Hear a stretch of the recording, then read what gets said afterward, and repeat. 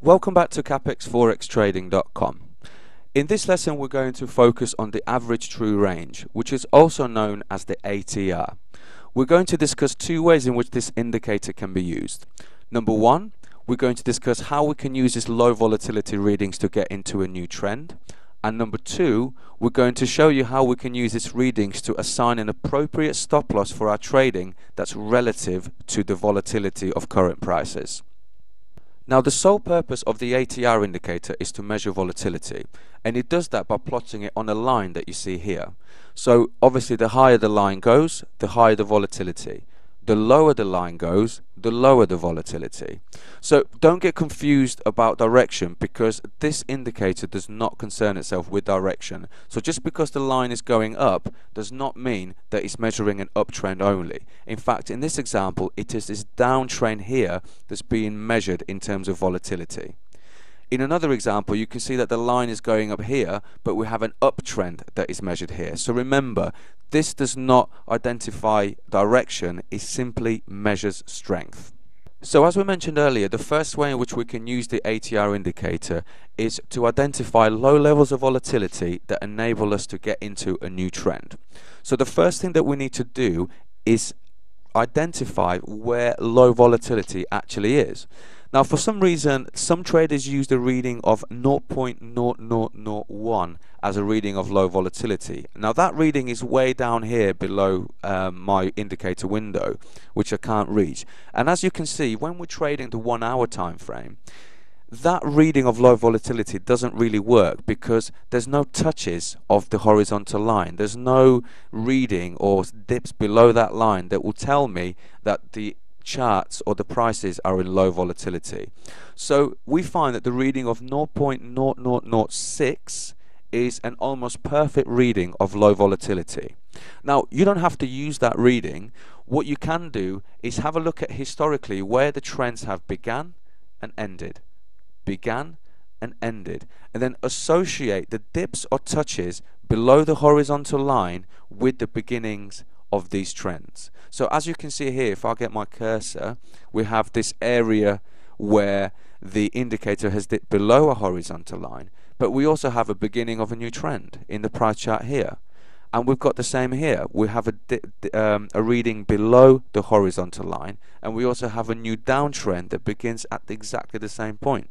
Okay, so have a little play with your charts depending on which time frames you use. But if you are using the 1 hour time frame, a reading of 0.0006 should be good enough for you.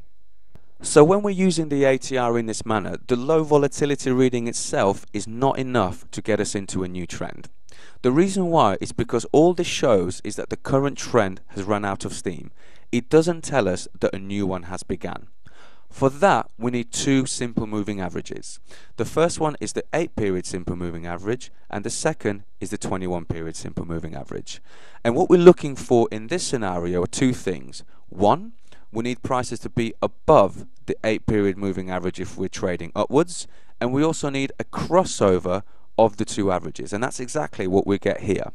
So if I draw a horizontal line that identifies the point at which all of this has happened, that would be here. So we've got prices above and we've got the crossover, and we also have a low volatility reading that's already happened. So we're almost good to go to take this trade. But the last thing we need to do is check the 4 hour time frame to ensure the same has happened. So we've got prices above the 8-period simple moving average, and the averages themselves have already crossed over. So the uptrend looks like it's going to be very strong. We'll go back to the H1 or the 1 hour time frame, and we'll take this trade there. So that's how you would use this indicator to get into a new trend. Now, the last way in which we can use the ATR is by using its readings to assign an appropriate stop loss that's relative to the currency pair's volatility. And I'll explain that in a little bit more detail here. So what I've got in front of me here are two charts, chart A and chart B. Now, chart A moves about 100 pips per day. Chart B moves 200 pips per day. So let's say we've taken a trade out at exactly the same time in both of these charts. In chart A, we assign a 10 pip stop loss to our trade. Now in chart B, we cannot assign a 10 pip stop loss because it's not relative to the currency pair's volatility. It is only relative to chart A's volatility. So because chart B moves double the amount of points to that of chart A, technically we should set a stop loss that's double the size, so that would be 20 pips. But this is exactly what the ATR indicator allows us to do. Now the most common formula is to place a stop loss 2 ATRs away from current market price. Now I'm going to explain this in a much more simplified manner. So the only thing you've got to do, for example, if we're looking into chart A, is have a look at the current reading of ATR, and that reading is 8. What you need to do is multiply 8 by 2 to give us 16, and then place a stop loss 16 pips away from the current market price in this chart. Now if we're looking at chart B, our ATR reading is 14.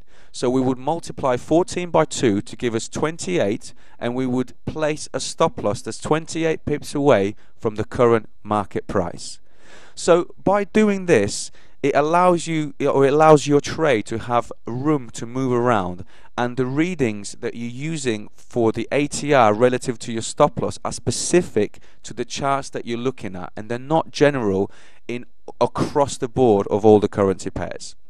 Okay, so that completes this lesson. If you have any questions or comments, do let us know.